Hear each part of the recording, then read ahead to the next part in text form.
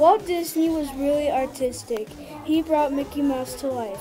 He was a good artist. He must have had a busy life. Here's why I think that. Walt Disney was born in Chicago in 1901. After World War I, Walt joined a group that went to France to help.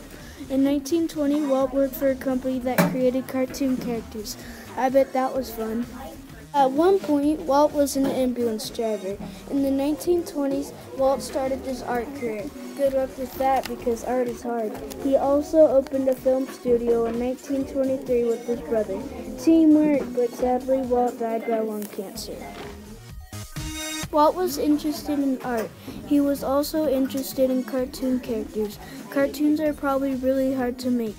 I looked at pictures that Walt Disney drew and he was really good. What I admire about Walt is that he's really creative. How did he get the idea of Mickey Mouse? What I learned from Walt is that he never gives up. That is why I don't give up. These are all the websites that I got my pictures from. This is the place where I got all my information from.